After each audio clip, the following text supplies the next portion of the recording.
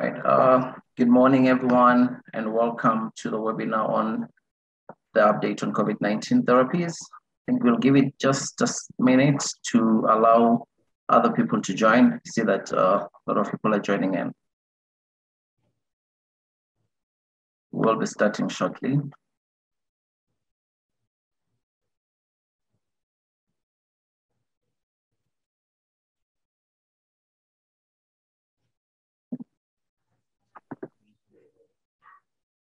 Perfect. I think we've got critical mass, and I think we can start.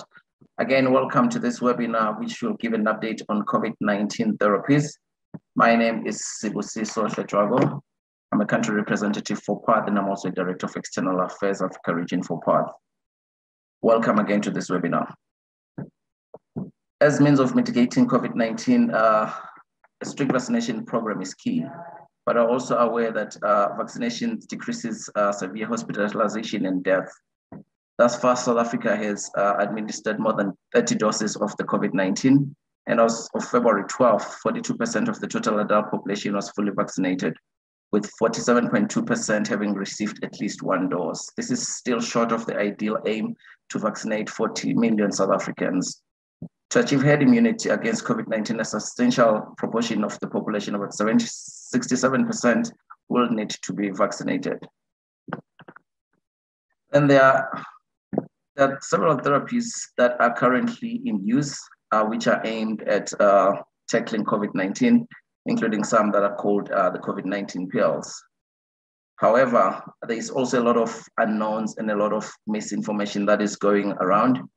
And so this webinar will serve as an opportunity for an expert panel discussion to share scientific evidence and regulatory guidance in terms of COVID-19 therapies. This will help in terms of addressing issues such as fake news, myths around COVID-19 therapies and vaccines, and also will address issues around hesitance on vaccine. It is such platforms that serve to provide the much needed information and guidance in terms of what South Africa is doing and what the country needs to do as we move forward. The objective of this webinar is to update the public on the latest trends on COVID-19 therapies. It is also to reiterate facts on safety and efficacy of vaccines, and also to provide alternatives to vaccinations as an option against the fight of COVID-19. We've got such an exciting and interesting expert panel, which comprises of Dr. Boitumelo, who is the CEO of the South African Health Products Regulatory. We also have Prof. Helen Rees, who is the chair of SAPRA and the founder and executive director of WHO, WHRHI. And then she's also at the board of the South African Health Products Regulatory Authority, and she chairs WHO Afro Region Immunization Technical Advisory. We've got Prof. Andrew Parrish. She's the head of internal medicine at Walter Sisulu. Nice seeing you on camera. She's also the co-chair of the National Essential Medicines List Committee. And then lastly, we've got Dr. Jeremy Nail. She's a specialist physician and infectious disease specialist and head of infectious disease at Helen Joseph's and Wits University. He is also a member of the Ministerial Advisory Committee on COVID-19. So he will also give perspectives on COVID-19 therapies. So to start us off, maybe it's worth mentioning that we've got a Q&A. We'll ask participants to put their questions on the Q&A chat. We will collate those questions, direct them to the relevant panelists, and at the end of the session, there will be time for a question and answer session. And I've put this at the end so that we allow the speakers to go through the points that they need to put through, and then we'll have that session. To start us off, we're going to have the CEO of SAPRA, Dr. Boitumelo. Dr. Boitumelo, over to you.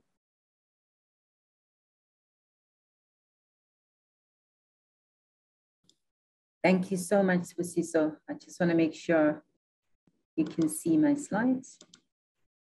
Can you just confirm with me? Slides. Yes, we can see the slides.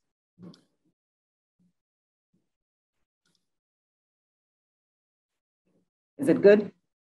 Yeah. Yes, that's good.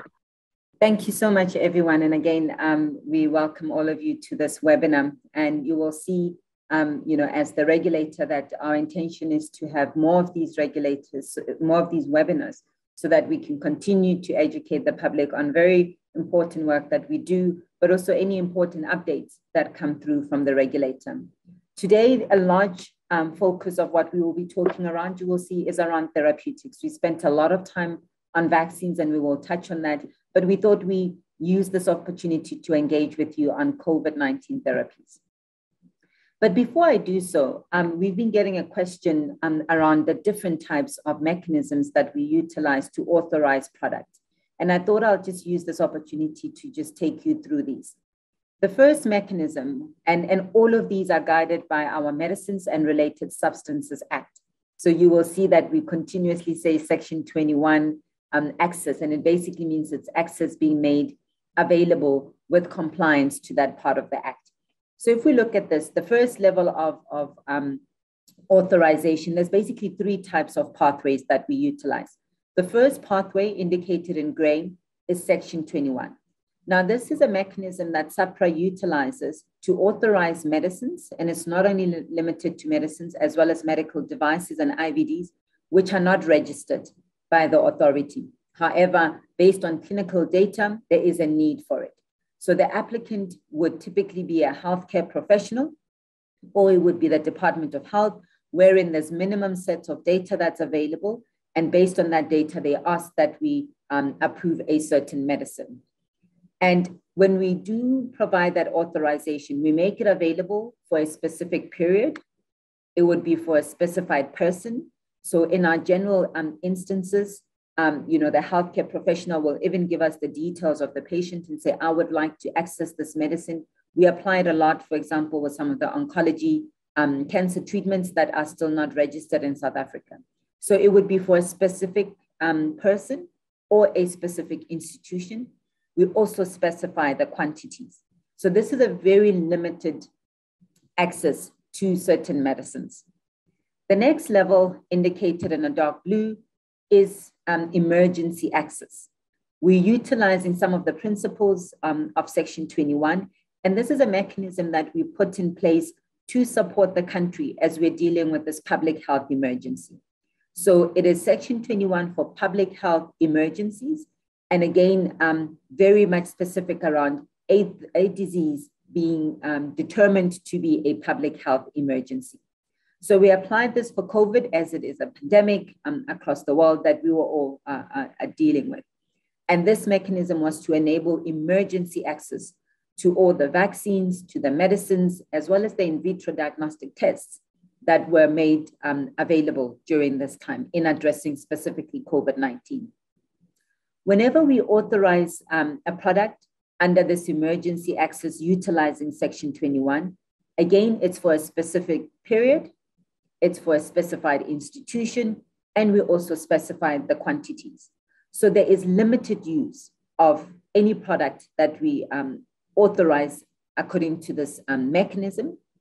And also in this case, it would be utilized only for the specific indication that we've authorized it for. Because at this point, the applicant may not have the full dossier that is required to enable then the last approach that I'll talk to, which is registration, and what sometimes we've called market authorization. Again, this is as per Section 15 of the Medicines Act. So this is where we register every medicine before it can be sold or marketed in the country. So a number of the products that you find, in the pharmacies that the healthcare practitioners would prescribe are typically registered through this mechanism. And it involves a full assessment of the registration dossier. And you can imagine under a pandemic, you don't have all that information available. And hence across the world, all of us regulators have utilized emergency use mechanisms. So with the registration, you then have all the information that's required for the registration. In this case, the product can be placed on the market. That's what typically happens with the registration. And there is no limit in terms of the quantities, because we have satisfied ourselves that all the information that was required was made available under this full dossier. And in this case, very different to a Section 21, where it can only be used for a specified indications. There are instances where we may have registered a drug for a specific indication, but based on scientific data that the healthcare professional may have or the Department of Health may have, that has not been made available to us as a regulator to extend the indication, they can then utilize this product outside of that registered indication. However, they then remain to be accountable. So the three mechanisms that we have utilized, and you'll see when I present the next two slides, these are the mechanisms that we have to make health products available. Now, in terms of COVID therapies, we haven't shared a lot, I think, with the public in terms of what has come in, but we are sitting with quite a healthy pipeline of COVID therapies that are either in review or have already been approved. We have remdesivir that was approved. Again, it's a registration. And with conditions, as you said, with a lot of these COVID therapies, and the applicant here was Gilead. We also have, and that was for the originator drug, so the innovator drug. And we also have remdesivir, the generic form of the drug being registered also with conditions. And this is the one from a company called Mylan. Because there's been supply challenges of this drug, we've also had companies that have applied for the Section 21.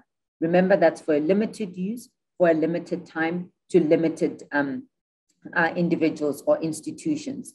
So we have authorized a number of these under Section 21, but also those companies have submitted for registration. So these mechanisms can run in parallel, because for us as a regulator, the ideal is that every product must be registered, and it then enables access and also the continuous monitoring of the product by the manufacturer.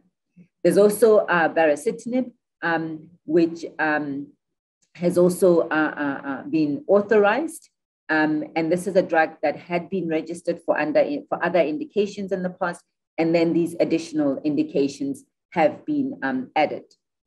Last week, we communicated that we have authorized under Section 21, so that's for emergency use access for molnupiravir, the originator drug from MSD.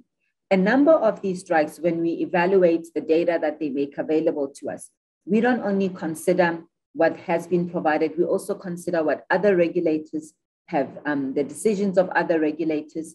We're able to access the reports of the assessments done by other regulators, such as the FDA and EMA, and a number of these products have got emergency use access from those regulators. But also importantly, we consider their emergency use listing status by the WHO. And even in that case, we are able to access reports from the WHO conducted by their experts. So that's a pool of therapies that we have authorized. So that is remdesivir, baricitinib, as well as baricitinib in combination with remdesivir, as well as molnupiravir. We also have a number indicated in blue that are currently in review. We've got a combination of casirivimab and indimnivab. These are monoclonal antibodies. So what you see in I would call the bucket of therapies that are currently under investigation, you find a lot of antivirals, which is the likes of remdesivir, molnupiravir, etc. And then we also see a class of monoclonal antibodies that have also then been submitted. So we have then the one from Roche that's currently in review. We also have a generic of molnupiravir that's currently in review. This is from Dr. Reddy's. We also have an amphotericin B, which is a drug that is being repurposed for indications linked to the treatment of COVID. Again, we are reviewing that. We're seeing a number of drugs being repurposed, and this typically happens a lot in the sector, wherein particularly the broad-acting drugs are then considered for other indications. But before it is utilized for that indication, it has to go through the regulatory process. We also have a submission of Paxlovid from Pfizer that is currently in review, and that's a combination of 2 antivirals. And while there are products that we have authorized, indicated in gray, and those that we have currently in review, we also have those that we have not authorized, because it is important that with every product that is provided to SAHPRA, we have sufficient data that support the medical claim that is made available. And so for those that we have not authorized, it's because the data that was made available to us was not sufficient for us to confidently say it can then be utilized for that indication. And examples of that are ivermectin, favipiravir, convalescent plasma, as well as medicinal cannabis. So we have been quite active in this area of reviewing therapies for the management of COVID. And just to end off, to give you an update again on the vaccines, you are aware of the number of vaccines that we have authorized. We've used the Section 21 emergency mechanism, as well as the registration. So those that have registration, it is the Pfizer vaccine. And remember now with registration, we're not limiting the quantities anymore.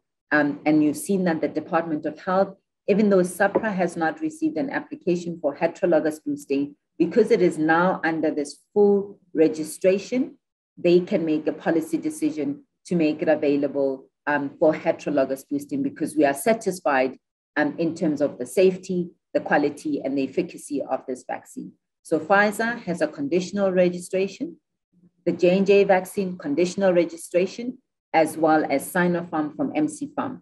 And with these COVID therapies, the conditions really are around monitoring, continuous monitoring of the safety of the vaccines, implementation of their risk management plan, and continuous reporting to us as the regulator. And then lastly, that they have to continuously monitor and evaluate the vaccine efficacy of these vaccines against any emerging variants of concern. So those would be the broad ballpark of conditions. We also have those that have a Section 21 authorization, such as the Sinovac vaccine. And we have some that are still in review, such as Sputnik under rolling review. And we didn't authorize the Section 21 because we had a concern around the safety of the vaccine. We have Sinopharm by separate applicants that is also still under review, as well as Sputnik Light and Covovax submitted to us by CIPLA. So you can see, in the midst, in this whole bucket of tools that are being utilized for the management of vaccines, as a regulator, we've prioritized both vaccines as well as therapies, and we also have medical devices as well as in vitro diagnostic tests that the team has been assessing. And just to conclude for now, it's to really encourage the public to take these vaccines, because we continuously monitor their safety. We have our microsite on our website that you can visit at any point. It indicates what are some of the adverse effects following immunization that we're seeing, but also those adverse effects that are serious, that we're working with other colleagues to continue to monitor and see if there's any association to the vaccines. But we can say largely that the benefit of being vaccinated continues to outweigh any risk of some of these very rare side effects. Thank you very much. So I'll pause here. Thank you. All right. Thank you so much, Dr. Waitumelo. We've heard on the requirements for COVID-19 therapies and the progress in the authorizations that have been made, and also how South Africa then works or considers several factors for the approval. We'll then move on to the next speaker, who is Dr. Andy Parrish.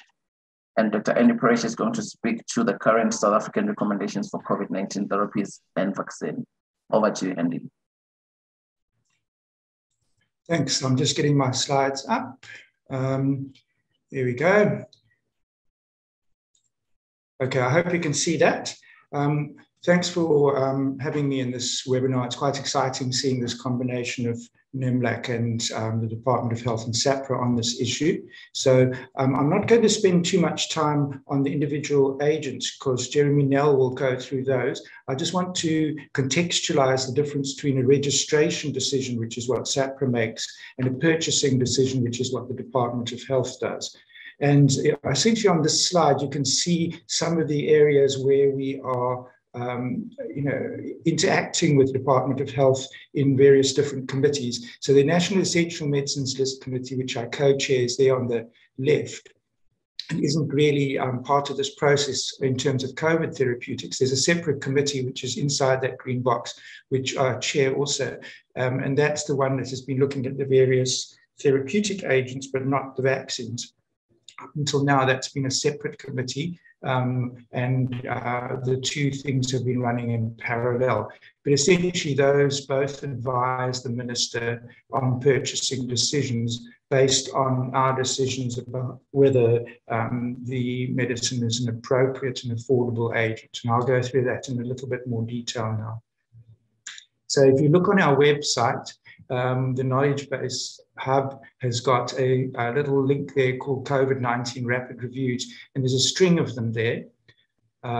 They basically are updated as new information becomes available that we think is going to change a decision. We won't update it if it's new data that seems to leave us where we are. But if there's anything that might change a decision, we will. Some of these reviews have been updated 5 or 6 times as evidence comes through.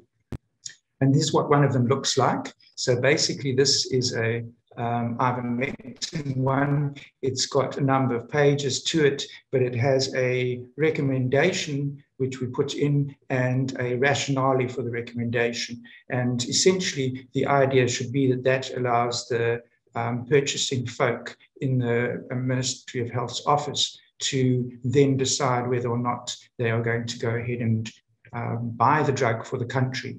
And a number of factors come into that decision-making process. So essentially, before you can say whether, when a product is registered, it's been shown to be effective and safe. We do a few more things. We decide first, and that's the PICO there, which is a thing about eligibility criteria in studies that we would look at. But the key point about this whole process, and I'm not going to spend long on this slide, is that it's a regimented process that's set in motion before we look at the data, and it decides before we look at the data which endpoints, which things we regard as clinically important. Is it mortality? Is it hospital admission? Whatever it might be. And that then is firmly used in searching for studies, in screening which studies to actually look at extracting data and appraising and synthesizing the evidence and producing a final report. So this is how we change the evidence that we get into a decision, and it's got a framework to it. And this is a fairly regimented framework, which we feel is quite important. The point about it is in the public domain. So if you look at those reviews, you'll find this data at the end of those reviews, where we've tried to explain how we turn something from simply being effective. So there might be clear data enough to make a product registrable by SAPRA, which shows that something works. But if we find that the clinical benefit is relatively small, if the side effects outweigh the benefits in our opinion, or if there are other issues such as we are uncertain about the quality of the evidence, we are unsure about whether we've got the resources available, whether there's cost effectiveness issues, acceptability issues, there's a whole bunch of these things come into consideration whether to go ahead and recommend purchasing. And also we, as I've just already said, we will relook at these things if there's either new evidence of efficacy, new evidence of harm, or new evidence that the cost has changed and that would affect cost effectiveness. Just a couple of words on repurposing of medicines. Now, this has been a subject that's been around for decades, and there's a whole, those of us who are epidemiologists delight in looking at this stuff. And in fact, the sort of batting average for repurposed medicines is extremely low. It doesn't mean it shouldn't be done, but if you're going to be a betting person and you look at a bunch of repurposed medicines for a new thing, particularly antiviral type indications, the chances are it's going to not perform terribly well. Be that as it may, there's a lot of agents we've had to look at, and we've tried our best to be as sensible about them as possible. And the bottom line of it is that corticosteroids came in early as worthwhile, and apart from that, very little else has been enthusiastically received as something we need to buy for the country. for the indication of treating COVID or preventing COVID. The other thing to just mention is evidence evolution. And I think that's important for people who have links to the press and to social media sites. When registration data is first made available to publish papers or publish data, but frequently when these products are moving so fast, the newer ones, that data is not yet in the public domain. Companies release press releases, which are always treated with some skepticism, because they will release the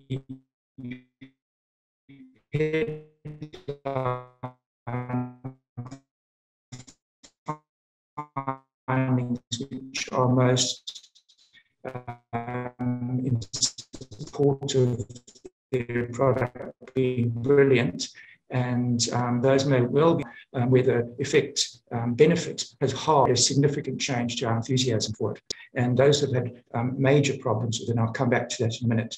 But the ideal, the thing that we base our published reviews on is peer-reviewed published articles. So when getting around to making a purchasing decision, we have issues around the certainty of the evidence. If we wait for it to be really sure, we may miss the opportunity to use a drug on a lot of people. We also may lose our place in a purchasing queue and find that there's none left when we finally get around to doing it. And obviously we have social enthusiasms, which we have to balance against these things. So just as a quick, really very quick reminder of the danger of preprint papers, the ivermectin thing is full of it. 2 of the preprints have had to disappear from our radar now. One because it was probably fraudulent, another which had such obvious errors in it that it makes one wonder about the same issue. But certainly the peer reviewers make a big difference to these papers, and they hadn't happened yet. So fanfares about papers appearing in preprint should be treated with a lot of caution. The issue around safety mechanisms in science is there for a reason. There's a reason why lots of other scientists should look at a paper before it is just accepted as true. And that's part of the process that SAPRA follows, but also a process that we follow at the EML. So, this is just showing the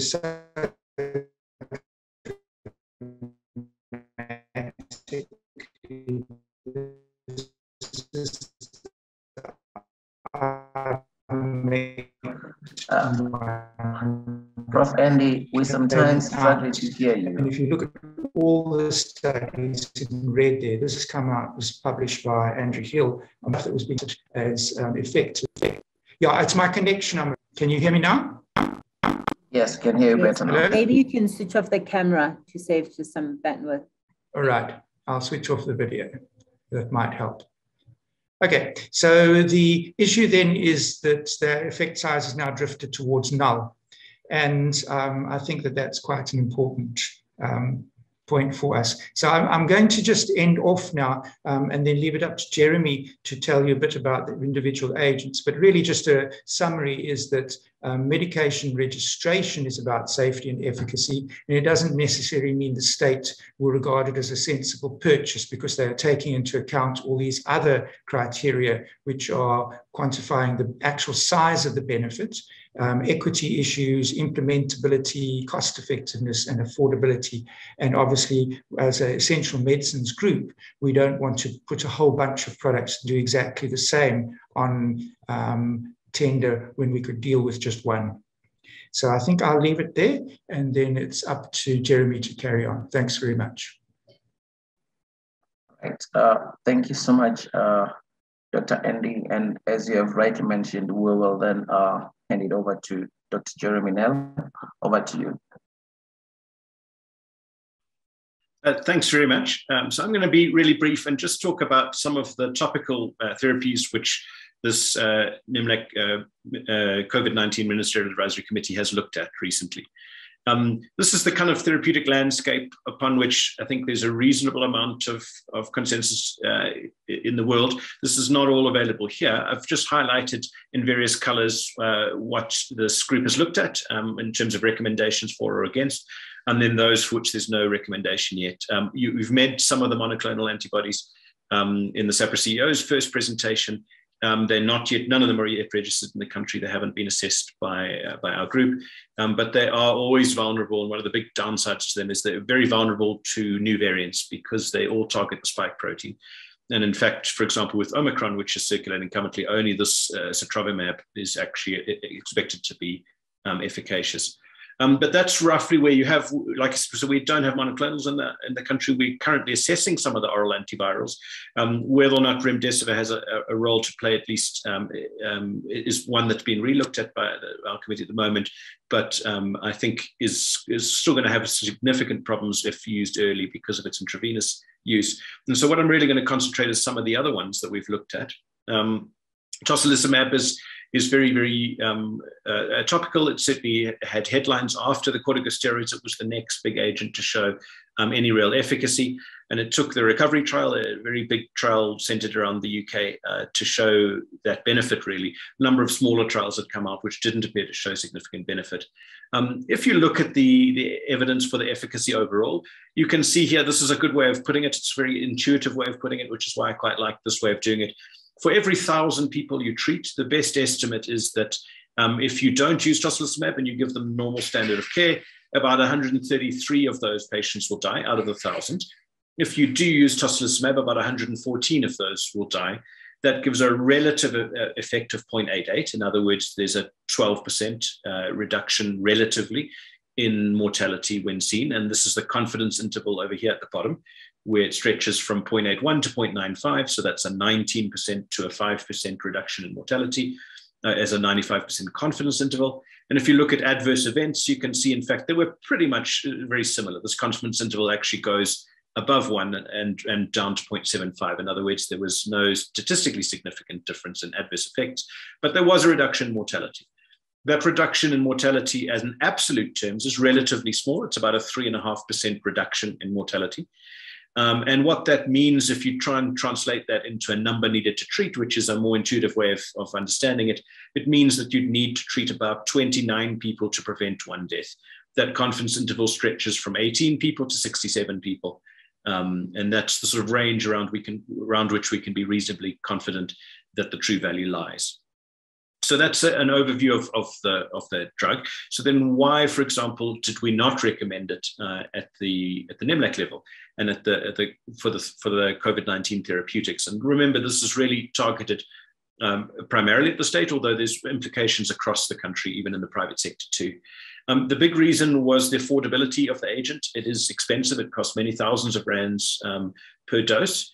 And that translated into a very large total budgetary impact and also a cost effectiveness per life save, which didn't fall within the usual range, which the state can afford it. And this is really a key point in that, and Professor Parrish mentioned this already, in that there's a big difference between assessing something purely on evidence and putting all these other considerations in. There were some other concerns about it. It's an intravenous agent, so we prefer oral agents. It's easier to give, but that's not a big consideration. And there's also equity concerns. We know that there's very limited supply globally of this drug. In fact, South Africa ran out of it recently due to its use in COVID-19. And then there would be concerns about equity across between public and private sectors around that as well. So that was a conditional recommendation against, but really not doubting in any significant way the efficacy, but really a recommendation that was taken into account all these other factors that we mentioned. How about baricitinib? That's a new drug as well. Well, not a new drug, but a new COVID drug. It's a Janus kinase inhibitor. It's a JAK2 inhibitor. And again, this is shown in really now a number of studies, but there was one in particular that the NIMLAC group looked at. This has actually taken this image from the WHO's living guideline on drugs, just to give you some sense of the numbers, because they looked at 2 trials and we looked at 1 because we were a bit more strict in the trial entry criteria, are slightly different, but it gives you a good sense. They're really very, very close to each other. This again, per 1,000 people treated, it suggests that your mortality would shift from 130 per 1,000 to 85, which is 45 fewer per 1,000, and moderate level of certainty in that estimate there. Some decrease in the mechanical ventilation and in the duration as well of ventilation time to clinical stability. So we recommended for its use conditionally in the NEMLAC process. And again, this was really based on the fact that it was more affordable than tocilizumab. It is also an oral agent, which helps us because you can give it in a wider variety of settings. But we do acknowledge some concerns still about access to the drug and about equity concerns between private and public, and even, in fact, between provinces within the state, given that the budget is often required at a provincial level rather than the national level. But it gives you some sense of how two drugs, tocilizumab and baricitinib, which have fairly close estimates of efficacy and really are filling the same kind of niche. One was recommended, but not the other. And again, this is looking at the total budgetary impact as well for their use. This was effectively a cheaper option, which we're doing something very, very similar. And then the last of the three drugs I want to mention is molnupiravir. This is a drug which is an oral antiviral. So this is a drug which could be given early in disease, in fact, has to be given early in disease to prevent complications developing. So that's the chief role in terms of where the evidence lies at the moment. So you take a high-risk individual, not every individual, but a high-risk individual at risk of developing severe COVID. And the theory would go, you'd give them the drug, and then they would be at a lower risk of developing these complications. In the trial that was done, there's really only one randomized controlled trial for this outpatient setting at the moment, and that, at least one published one, and that showed that with placebo, about 9.7% of these people developed hospitalization or death, and in fact, it was almost all hospitalization, there was only one death. And then molnupiravir in the arm that group took, reduced that to about 6.8. So that's, you can see a relatively smallish decline. Adverse events, there not a huge amount of difference between the two of them. So you got about a 3% reduction in hospitalization. Again, that's very different from death. This is hospitalization or death, but almost all of them were hospitalizations. So our group has looked at this and recommended conditionally against its use. So again, why? Well, one very important thing is that it's hospitalizations that we're looking at. This is a 3% reduction, not so much in death, but really predominantly in hospitalization. You're giving these to people who are relatively well to start with, so you're really unlikely to ever see a big mortality benefit. Most importantly, again, the study was done in unvaccinated patients, so we can anticipate that the benefit may well be a lot smaller in vaccinated people because they would be offered protection from the vaccine, and possibly also in those with previous infection, although that again is a relatively unknown at the moment. There's some other logistic complications to this drug. It has to be given early, so we're really within the first 5 days of developing symptoms, which means that you have to go and get tested and be known to have COVID and then go and get the medication, all within the first 5 days, which can be challenging. And then it's only for high-risk individuals as well. So this is not for the general population who are at very low risk of complications. And so one of the concerns is that there's a high risk of what we call indication creep. In other words, you would authorize this drug at a, say, local clinic level, and then everyone would get it, even if they weren't high risk and even if they weren't within the first 5 days, which would cost a huge amount of money and not provide the benefit that you would require. And the affordability is roughly in the same ballpark as baricitinib. And so that, again, I hope gives you some sense of why these recommendations for or against are made independently of the SAPRA process, which is really where it starts in terms of the regulatory aspect. There are further considerations which need to be done in terms of the Department of Health level. And then very lastly, this is one of the drugs which you may have heard. It goes by the brand name Paxlovid. It's nirmatrelvir with ritonavir as well. It's another antiviral. It's being assessed currently. It was only published in the New England Journal last week. But it's being assessed currently by this group, and we hope to have an answer relatively soon. But again, it's really offering the same sort of, offering to play in the same sort of space that molnupiravir does. In other words, it's another oral antiviral. It would have to be given early in the therapeutic course, and we'd have to worry about things like indication creep, etc., because it would only really be for the high-risk individuals. But we haven't yet come to an agreement on this. That's still being discussed and debated, and really the evidence at the stage pulled. But hopefully soon we'll have a recommendation one way or the other on that too. And I'm going to leave it there, I think, but just I hope that's given you some overview of the flavor of what sort of considerations are taken in under by this group.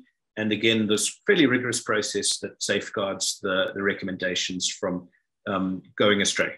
Thanks very much. All right, thank you so much, Thank you so much, Dr. Jeremy. I think we will have Prof. Helen Rees to bring it all together and also speak to global recommendations on the use of therapies for the management of COVID-19. That being said, I'll still encourage everyone to continue to putting questions into the Q&A box. And then after Prof. Helen Rees has spoken, we'll then go on to the questions for the different panelists. Over to you, Prof. Helen. Thank you. So I'll just summarize what you just heard in terms of who's who making what decisions. So you heard from Tumi that SAPRA makes the regulatory decisions. In terms of the therapeutics, we just heard from Andy and Jeremy that the special committee, the NEMLEC COVID committee, makes recommendations on the therapeutics. We haven't spoken so much about it, but we have a ministerial advisory committee on vaccines that makes recommendations similar to those you've just seen about how the NEMLEC committee works, but on the vaccines. And they use a similar approach to reviewing the data. So it is not the same as a regulatory approach. In addition, we have one other sort of consensus group, which are looking at vaccine safety in particular, which is both SAPRA together with a ministerial committee, which looks at vaccine safety, and the Department of Health. And then, as was said, it's the Department of Health who takes that final decision about whether they are or are not going to be able to introduce a particular product. So that's the sort of the local situation. But if we go to the global situation, how does this compare? Well, one of the, obviously the front runners and one of the sort of reference groups that we look at is the World Health Organization. And the World Health Organization, similar to what I've just described, has a group that looks at things from a regulatory perspective, and then they have other groups that look at the data from a more policy perspective, as you've just seen from the NEMLEC committee. From the regulatory perspective, there's a regulatory group, and they look in the context of an emergency, which is clearly the pandemic. So it has to be in the context of this emergency situation. They look at emergency use listing, and they look at both therapeutics and they look at vaccines as well.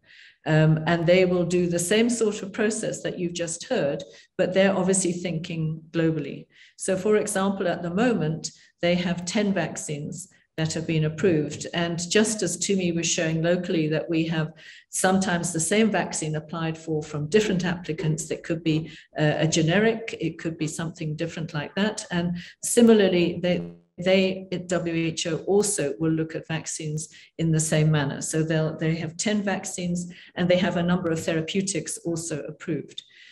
So that's the EUL process, and that's the regulatory process. But in parallel to that, they have committees that look at the policy side of therapeutics and do the same kind of description as we've just heard from the NEMLEC, saying, here's the data from a policy perspective, do we recommend this or not? And very early on, something as commonly used now as steroids was one of their early recommendations. So they do that for therapeutics, and they also do it through another committee called SAGE for vaccines, which looks at the vaccines through the lens of policy. And it looks at the evidence and it looks at policy. So that's the global framework up there.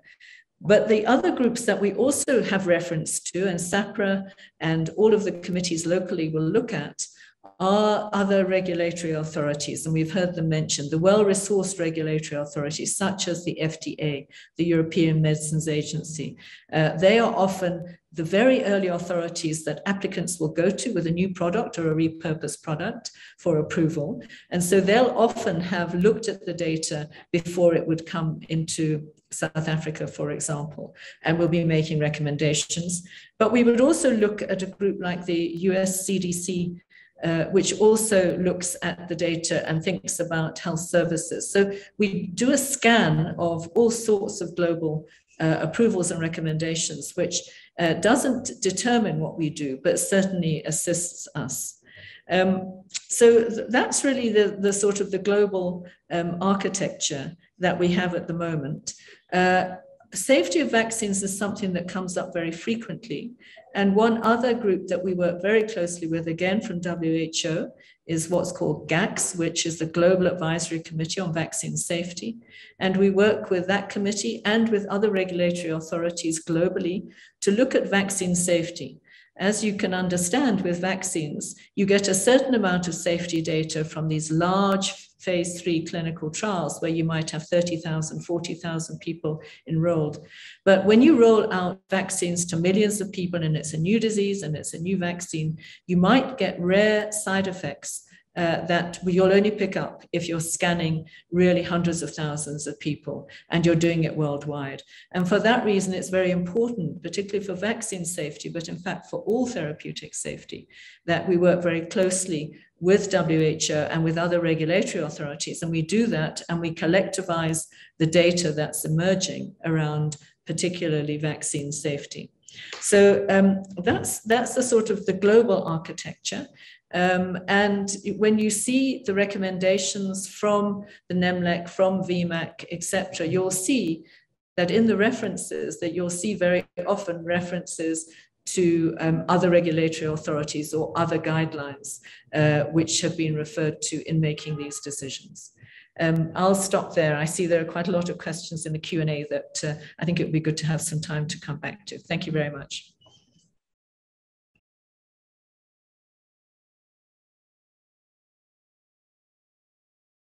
Right.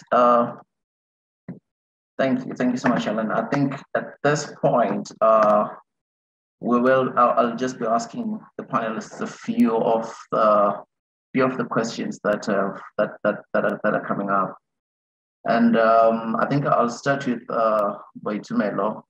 I think the first question I'll ask is the first question that we have for you is how can Pfizer's combinatory receive full registration without full preclinical studies as per SAHPRA guidelines? And is it also in phase 3 trials throughout the developed countries? That's the first question. Thank you. I've been going through the questions, and if you don't mind, Spusi, so I think the first 11 or so are to SAHPRA.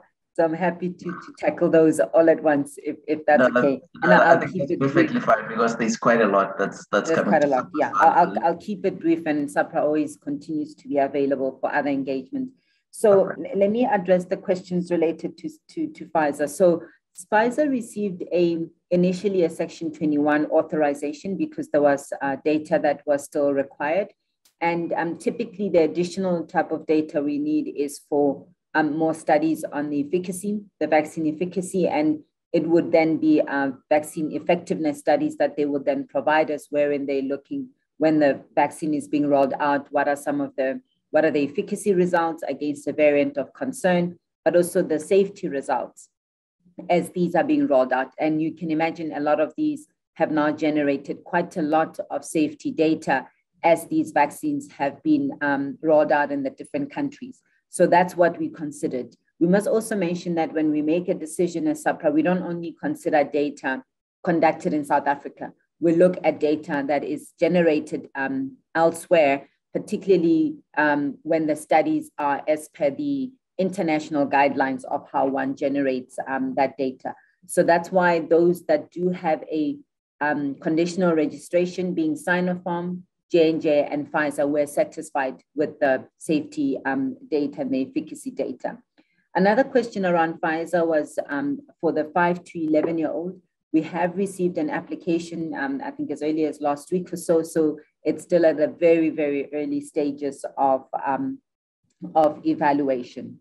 And then there was a question around safety and which institution is responsible or is the custodian of safety data.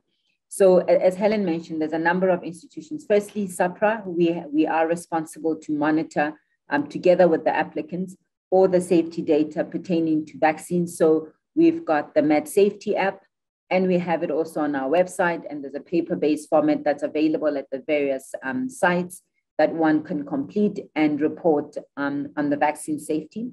We work very closely with the National Immunization Safety Expert Committee that assists us with the assessment of these adverse effects, particularly as we assess whether they are causality linked to the vaccine or not. And this committee also has similar committees at provincial level. So it is a team that works across these spheres to review that. And we also look at data generated in other countries and what other regulators have indicated. Then there was a question around Section 21, whether the named patient falls off. Definitely not. So in our current approach for all the other medicines, named patient is still important. And that's that first gray pillar that I indicated that it is for a specific individual or a specific institution. So that remains to be. For COVID, we have made it, limited the quantities. And you can imagine with the numbers of those that are accessing this, it cannot be on a patient by basis. So we have different tiers. We authorize the licensed entity that brings in the bulk stock, the institutions that hold this bulk stock. And then you may have seen it for remdesivir, wherein there was a retrospective application for then the patients that would access the drug through their healthcare practitioners. And then just the last two questions I'll talk to, which is around self-testing. It is a topic that's quite important, a matter that's quite important. And we've been working with various stakeholders on this. What you will see in the coming weeks or so is a position by SAPRAM. We already have some products that are in application. It is important that we align with our global partners in terms of the required target profile, because the last thing we want is to authorize products that will have a high false negative or high false positivity rate. So the target product profile is important, and very soon we will communicate. I know that the Department of Health is also looking into this through other structures so that there's a very clear national guideline on the use of self-testing. So there's a lot of work taking place in that area, and communication will go out soon. And then in terms of the facilities that host, that keep these vaccines, all of them are licensed by SAPRAM, and our inspectors go out to make sure that there is compliance with the cold chain requirements for the vaccines that do require that. And then lastly, on ivermectin, there was no formal application, but many of you have seen that there was a lot of call by various entities to say SAPRAM must authorize it. Remember also, this was a drug that at the time was not registered for human use.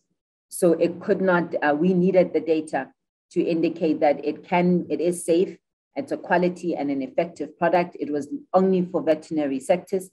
It has been approved, but for topical formulation. And we do have an application for the registration of this, but not for COVID. And so we continue to assess the data. And as Jeremy indicated, and Andy also indicated, that there's a lot of what those who were for ivermectin were relying on that now have been shown to be studies that had significant gaps to a point where they are recalled. So for now, it's being available through a compassionate access program, but we're reviewing all of these data. As we've said, we will review the data as it emerges. And of late, there's been a lot of data emerging on ivermectin, and SAPRA will communicate its decision on ivermectin. I'll pause here. I think I've covered all the questions that were directed to SAPRA, at least for now. Right. Thank you so much. Thank you so much, Dr. Semete. I see there's quite a number of other questions as you're talking that have come through the chat. And as you look through them, I'll go to Jeremy. There's a question on, do we have any idea on what the price of Paxlovid will be?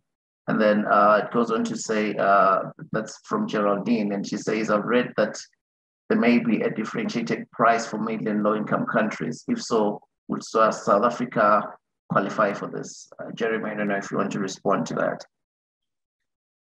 Sure, and others on this call may be able to chip in to supplement my answer.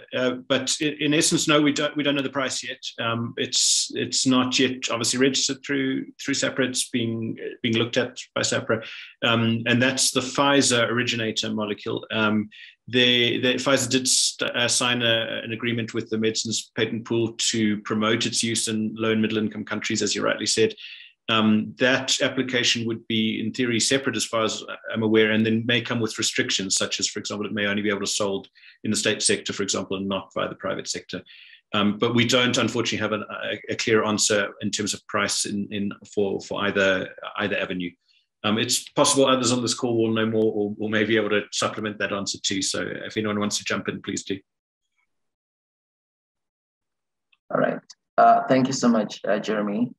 I don't know if any of the panelists would want to, but I see that we have 5 minutes and we still have quite a number of other questions. Prof. Helen Rees, there is one that's specific for you, which says, which is from Philip. Says, is there a pathway that enables SAPRA to lend its expertise and technical support to other regulatory mechanisms in the SADC region? And then continues to say, WHO and Africa CDC, we initially promoted regulatory harmonization to support countries with weak regulatory mechanisms. Would appreciate your view. Over to you, Prof. Yes, and this has been topical for quite a long time, but I mean, COVID has really brought this into very sharp focus. So it's a very good question. Clearly, the South African Regulatory Authority is more mature and better resourced than many other regulatory authorities in the region. And the way that this is being sort of objectively analyzed for all regulatory authorities now is by the World Health Organization, that are looking at what's called maturity levels. And there's 1 to 4, with 4 being the highest maturity level. And that's being preferred. Some of you might have heard the language stringent regulatory authorities, which are the FDAs and the EMAs and the British, etc. And that this language is preferred to that because it's a much more objective and then less emotive piece of language to describe how far along and how mature a regulatory authority is. So South Africa is in the process of getting that maturity level assessment undertaken, and other African regulators are also doing it.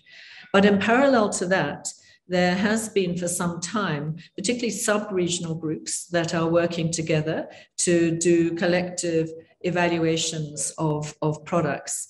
A very well-known one, which in the region, which is called Avaref, has looked particularly at vaccine approvals, and came into the fore when the Ebola outbreak was there, where many countries in the West African region, both regulators and ethics committees, combined to look at clinical trials and then later on to look at registration of products, both therapeutics and vaccines. So the answer is yes, certainly in the region, there are big efforts, but globally there are also efforts as well. There's a collective coalition of regulatory authorities, which again with COVID has really come together to look at how data sharing can continue. In the African region, there's now very serious discussion of an African Medicines Agency, which would be parallel to the European Medicines Agency, something similar. It's at the early stages of development, so it's not yet in a mature state to say definitely this is the timeline, this is what it will do. But there's a lot of global interest in this. It's getting support from the African CDC and from WHO. And some of the big bilateral donors have committed to putting a lot of money into an African Medicines Agency. And the idea there would be to have a regional coalition of regulators so that we can start to get harmonization of approvals. Thank you. All right. Thank you so much, Prof. Helen Rees. We are almost at time, but one last question from Aisha Abdul Karim, possibly to yourself or Boitumelo. And the question is regarding efficacy evaluation of therapeutics. And it says, when it comes to COVID-19 vaccines, the efficacy baseline was set at 50%. Is there a similar guideline for COVID-19 treatments? And additionally, could you please explain how molnupiravir meets the baseline for efficacy with the 30% difference between those receiving the drug versus the placebo? I think that would be the last question. And I think after that response, probably each panelist will have a minute just to wrap up because we're at on time already. I don't know about Boitumelo or, yes, over to you, Boitumelo. Thank you. So, I mean, indeed, for vaccines, we did have that. But again, for the therapies, because of the different types of therapies, that has not been communicated as yet. We're still in deliberation on, the antivirals, the MABs, etc. And also, a lot of these drugs have got very different mode of action. And some, as you may have seen, are used in combination. So it probably will be a lot more complex to provide than it was the case for vaccines. What you also note, I think you may have seen this when Jeremy was presenting, is the stages of disease stages that these drugs are kind of targeting. And in this case, it is for early mild disease. And in that case, the other consideration is about what else is available. And hence, these are for emergency use access, because while we have vaccines, we do also need to have therapies that are utilized for the management of the disease. So there's a number of factors that are being considered. And then the other question linked to that was whether we do apply reliance. And yes, we get reports from the FDA, from EMA. In some instances, it's submitted with the application. So we get to see what other international experts have looked at and their reports on the data that was provided. Thank you. All right, thank you so much, Dr. Dumela. I think at this point, I'll just give each of the panelists a minute to just give their closing remarks. I'll start with Andy, then Jeremy, then Boitumelo, then finally Prof. Helen Rees. Over to you, Andy. No, thank you. And thanks for the opportunity to present at this webinar. I'm not going to say lots. I think that the key message we've got is that there's a differentiation between SAHPRA's approval of a medicine in terms of registration, which basically says that they are comfortable that it's effective and safe, and the Department of Health's approval of a medicine which takes a whole lot of other values and criteria into consideration. So that's probably why there's sometimes a discord between people's understanding of registration and availability, and certainly in the state sector. The public sector probably sets some guidelines in terms of other purchasing in the private sector, but when medicines really are marginally effective, although effective enough to register, there are a lot of other considerations which would guide whether we would finally agree to purchasing. And these purchasing decisions can be huge. You know, some of the ones, I won't go into individual drugs, but for certain of the drugs we considered, the yearly purchase for the country would have been of the order of 100 million rands per product. So these aren't trivial decisions we're making. And that's why we've tried to provide a robust framework for it, and also put that in the public domain so people can actually query it, disagree with it, write to us if they disagree or if they think we've made a mistake, and allow us to re-look at things if they need to be looked at. But the main final point is that the evidence has been evolving so rapidly for so many of these products that it is a moving field, literally, which has been a delight working in, but it's not an easy space to be too dogmatic in. I think we can be getting closer and closer to being dogmatic about certain products like ivermectin. So, observational studies showing linkage between dropping rates and ivermectin use are really losing any credibility when compared to the controlled trial data, which is getting closer and closer to convincing null effect. Thank you. I'll leave it at that. Thank you, Prof. Andy. Over to you, Prof. Jeremy. Sure, and thanks very much. Thanks to SAHPRA, and thanks to all the people who joined the webinar as well. It's a good opportunity for us to explain some of the rationales. And just really briefly to echo Professor Parrish's comments, this is a very, very, very transparent process on our part. It's these recommendations are done with intensive kind of looking through the evidence, and this is published online in publicly available spots within days, usually, of a recommendation. And we do welcome feedback that's constructive, and there are mechanisms for that. So thank you all, and I hope that we've given you some kind of insight into how these processes are made. Thanks. Dr. Samete, then Prof. Helen.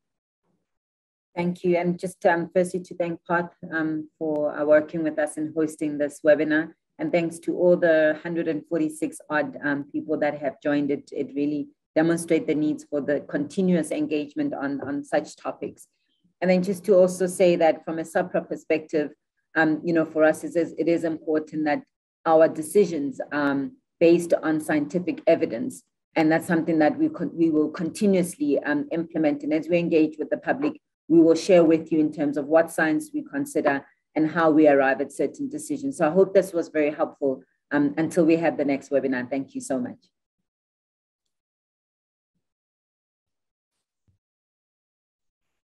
Thank you. Well, perhaps I'll just add to what Tumi has just said. I think that the one thing that COVID has shown us is the importance of having evidence-based decisions and this sort of continuum from regulatory through to policy. From the regulatory point of view, it's very important that we look at safety, quality, efficacy, and it's evidence-based, and that we can justify any decisions taken, which is why some of these questions were really excellent. But in addition, if we cannot take into account other things. So the importance of having an independent regulator who just sticks to this mandate quite strictly, but increasingly we are hoping to become more and more transparent. That wasn't the way of the old Medicines Control Council. The legislation was framed in a different way.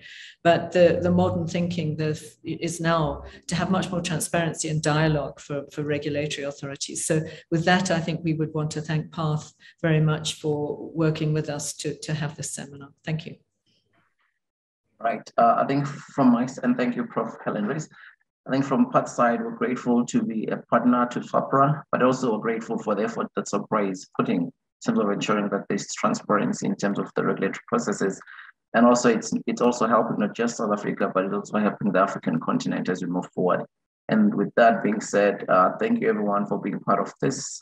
We look forward to further engagements and deliberations on similar issues. Have a wonderful day. Thank you.